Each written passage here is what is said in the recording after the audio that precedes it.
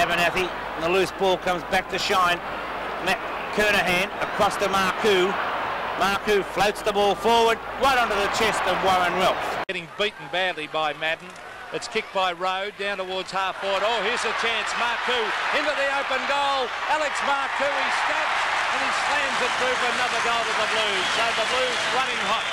They've moved on to 6-1, leading the Cat. Advantage, not much advantage, but we'll have it in the last quarter. McClure. Marcou. 45 metres from goal. He beat a lot of them. Up to the goal square. Chance here for Carlton. Arms high, couldn't mark. We see all day, who is a greatly improved ruckman. Beaten for that one though by Mackenzie. Here's Marcou on the left foot, a step shot. He's put it through. A lovely goal to Alex Marcou. Mackenzie, no, doesn't take the mark.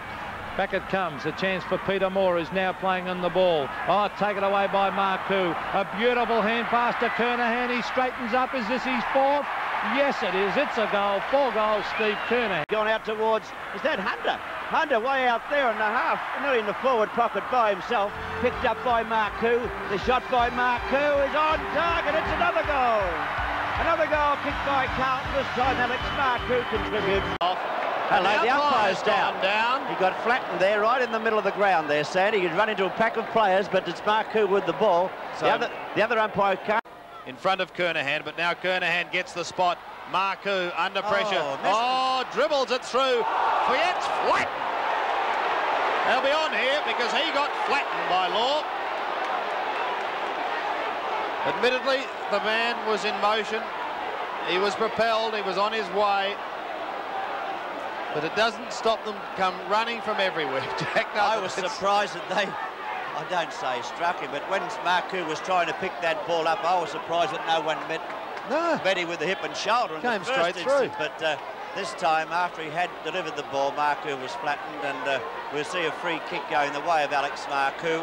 Well within kicking distance, and not a good piece of football from the North Melbourne defenders' point of view when you consider the quarter-time siren so close. Mind you, Jack, it's good to be sitting next to the Carlton stand and listen to their voices.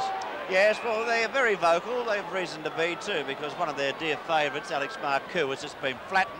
But he'll take this shot for goal. He puts it on his way. The umpire has indicated it will be another goal Carlton's way. So just prior to quarter-time on 7th Big League, Carlton kicked their 6th goal. 6 goals for 40 points. North Melbourne 4-3-27 on 7's Big League. At the moment, Carlton being able to hold this lead that they opened up early on in the first term. And whenever North do answer the challenge, Carlton have been able to do likewise. North defence seems very